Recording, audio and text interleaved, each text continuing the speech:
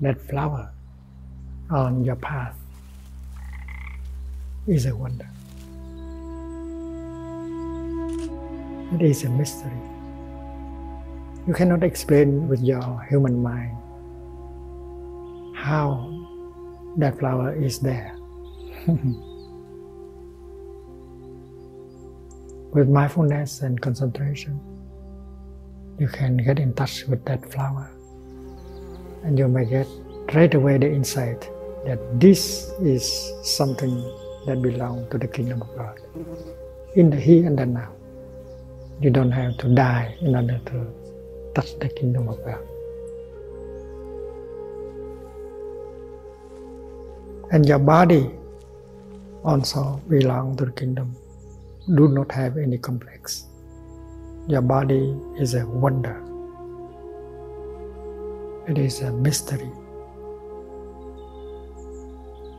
So everything that you touch in you and around you, they all belong to the kingdom of God. They are wonders.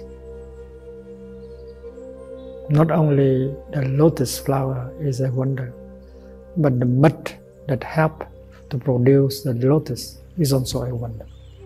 Without the mud, there would not be the lotus. And with the energy of mindfulness, concentration, you can touch the kingdom of God in everything. Not only in the lotus, but in the mud.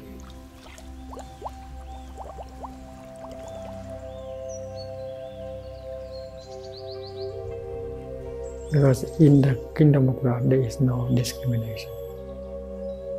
Suffering is a kind of mud. Happiness is a kind of lotus.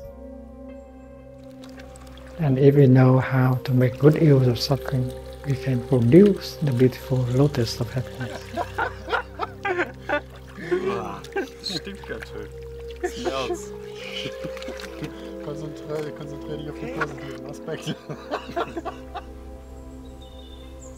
So everything inside of you and around you can be seen as a manifestation of the kingdom.